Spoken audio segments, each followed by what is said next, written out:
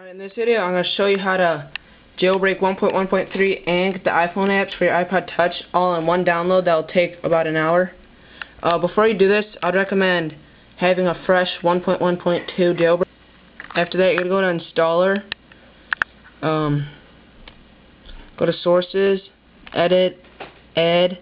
Then you're going to add a link that I put in my description. I already added that. And I'm going to wait for that to load, and I'll be right back. Alright, now it's refreshed, and now this is where everything begins. You go to Settings, General, Auto Lock, and make sure it goes on Never. And now go to Installer, and when it pops up, go to Install, and you'll see something that says 1.1.3 Jailbreak plus iPhone apps. Click that, and when you're ready, click Install, and just click Install, and just wait for that to load.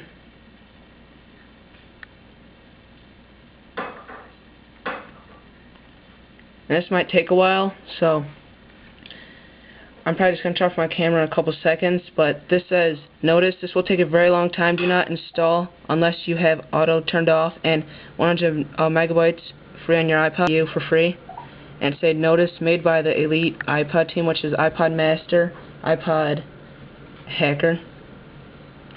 Now make sure your iPod is fully charged before attempting, because this will take a long time, which means an hour and a half or an hour, or maybe even 2.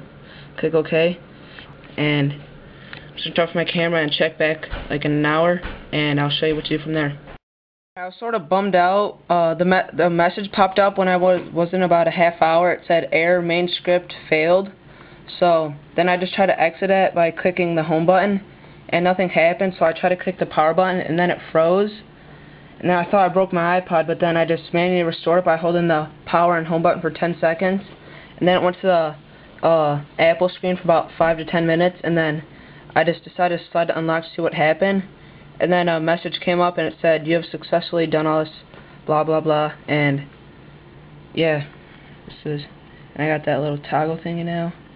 I don't know if you can see that move. Yeah, it's pretty sweet, guys.